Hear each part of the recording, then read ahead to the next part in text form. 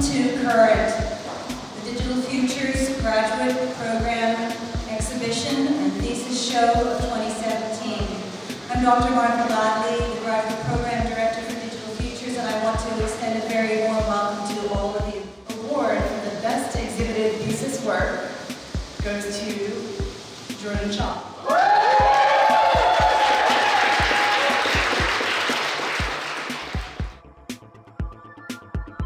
It's an interactive installation with the hopes of getting people to feel challenged about their relationship with technology and the data that's created in the physical world with data tracking and the connected devices. We have two winners for Best Social Innovation, and the first is Marcelo. The Müller project is trying to find solutions to mitigate loneliness experienced by elders later in life. And the way I'm doing this is by designing a pair of internet-connected objects that mediate intimate and close interaction between the elders and their families. The best thesis document? And best social innovation is Fusun Uzun. I created immersive 360 verbatim documentary. It's about Canadian immigration detention system. For the story, I used the court transcription dialogues word by word. That's why it's verbatim. And also, I found the 3D scenes online available. For the best thesis defense presentations, and there are two winners in this category. The first one is Ling Ding.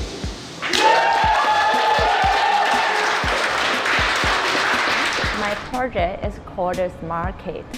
What I aim to do is to create a smart hacking toolkit to allow the average person to create their own smart furniture by DIY approach. And the second award goes to Egill.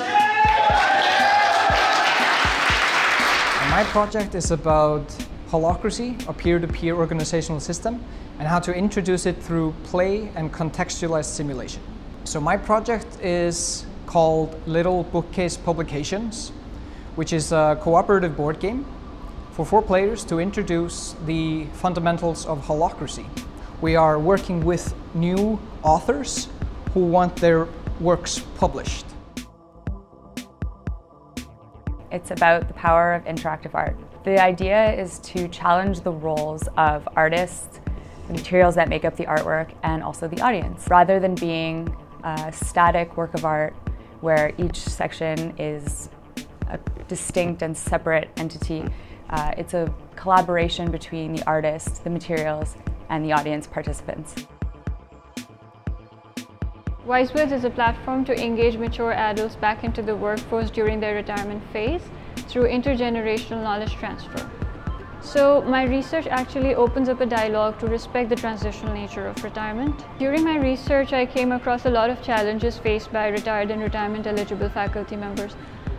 These include like ageism, shortfalls in pension plans and healthcare benefits.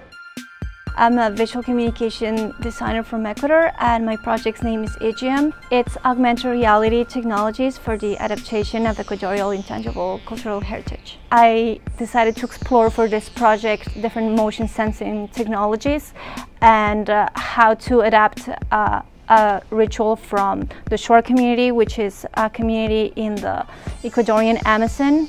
They do a ritual every year. So I basically adapted main concepts of this ritual into a body performance using Kinect and Unity. My goal is to establish a set of design guidelines of interaction and user interface designs in virtual reality application for visual analytics.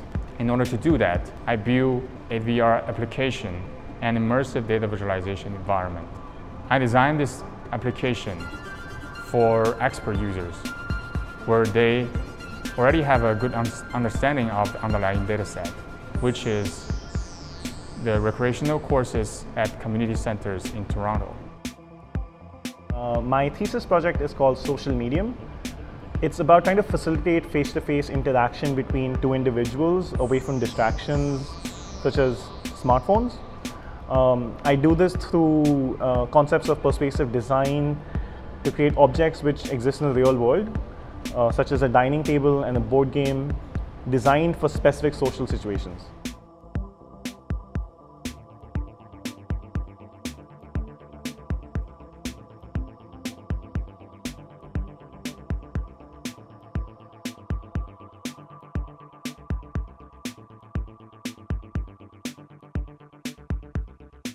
For my thesis project, I've developed an augmented reality map for the city of Toronto to engage citizens with open government data.